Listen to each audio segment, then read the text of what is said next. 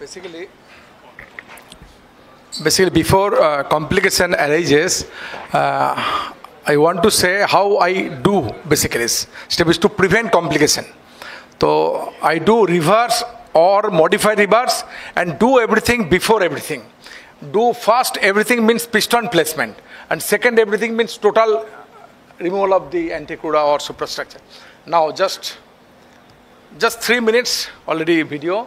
Now this is the reverse. Now last 2 years I am doing every step is with the CO2 laser, luminous laser.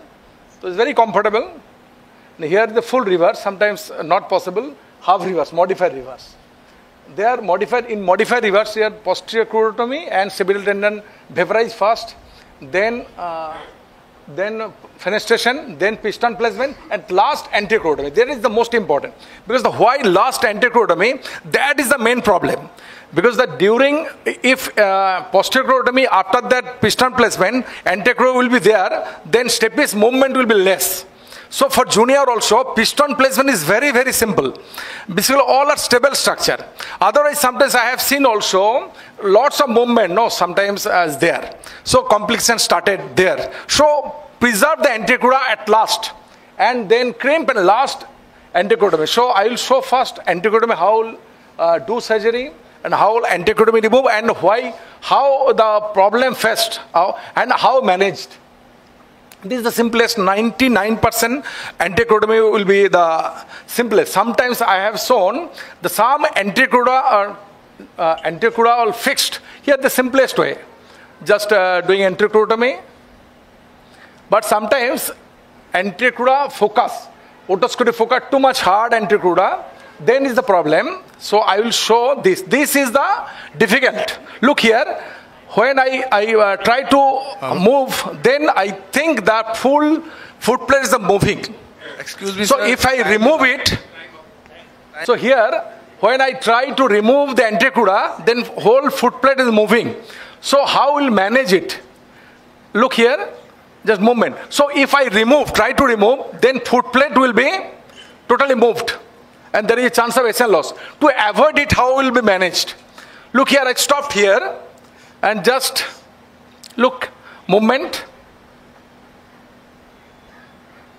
Now I place the laser and just vaporize that portion. Okay. And simply I remove it. So here no chance of foot plate movement also, and consequence SN loss also. So sometimes during anticrudotomy also you will face problem. So how will be prevented? That is also here. So simply I removed it.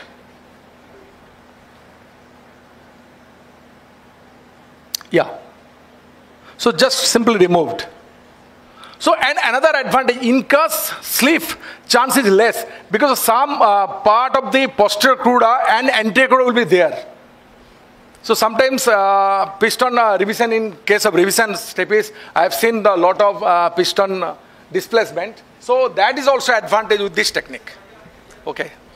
Thank you so much. Thank you. Please join the panel. But skitter, the movement is there. Right. And right. if you leave, I think the result will be the same. Right.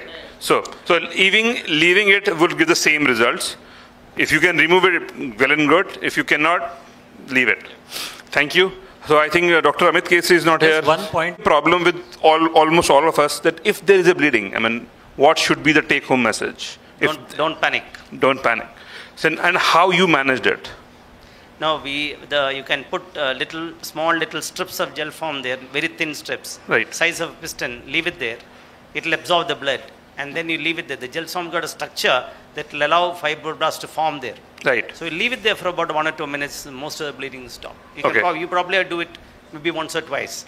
One question just to add on to just only gel foam, no adrenal. Yeah. One question to add on. Supposingly you have done a fenestra. Yeah, even then. Even then, we can very well use gel foam there. Yeah, you can use gel. If it is bleeding a lot, because blood actually is not good for the ear, inner ear. Right, perfect. So you allow blood to get inside, it's not ideal. So best is to clear the out area. And when you are putting in the your piston, it's best that the fenestra area is clean without any blood. Yeah, thank you. And don't use too much suction. No suction at all. No suction at all in that area. Right, right, perfect. No suction at all. We just don't use Yeah, suction. doctor, please. For juniors, to prevent bleeding, this is the most important in step surgery. Local anesthesia is the most important. I have seen my experience. If GA, bleeding is more. And adrenal concentration, I prefer not in 1 lakh, 1 in 20,000. 1 in 20. You are simply using the ampule? Basically, 1 in 20,000, 2 lakhs, and half ample adrenaline mixed with that bottle. Okay. That is around 1 in 20 lakhs. 1 in 20,000. Yeah, 20,000. And bloodless fill will be achieved. Has anyone of you encountered raised palpitations after infiltration 1 in 20,000?